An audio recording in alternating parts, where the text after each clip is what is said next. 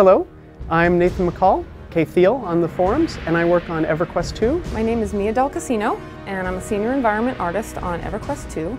And today we're going to talk a little bit about how we establish the look and feel of Eidolon Jungle and Obal Plains. So basically, Drenal wanted to create the ultimate afterlife, so we really focused on the ethereal nature of the environments. When you get to Aetherneer, you really have to question whether this is reality or not. You're surrounded by such a lush environment, such a technicolor, vivid, saturated environment that is unlike any you've ever seen in Norath previously. We also wanted both of the zones to feel hyper lush, definitely not normal.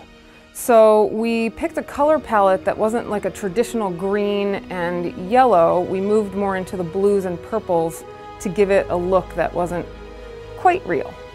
Hi, I'm Brandon McDonald. I'm an environment artist on EQ2. As you can see, a large portion of Eidolon Jungle has been pulled up as if a hand has grabbed a landscape and tore it up into the sky. As you notice on the upper area, there's an intense fear influence, where the trees are more exaggerated. In stark contrast, you've got the areas where the harrowing horde are found. And these are desaturated, these are grayscale. You even see dead trees in there. You won't find much life other than the harrowing horde. And you can see their influence, you can see their touch and how it's been spreading through the land. The harrowing horde seem to be coming out of fissures that we created in the ground. Chris Atkins. I'm a character artist on the EverQuest II team, and I've created a lot of characters over the last expansion. Probably some of my favorite are the Tyroon Enforcer and all of the Harrowing Horde.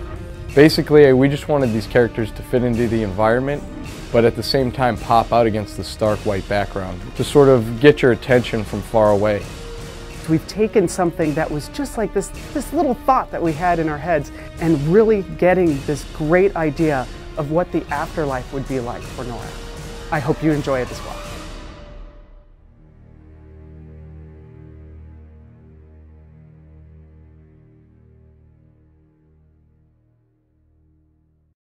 Sony.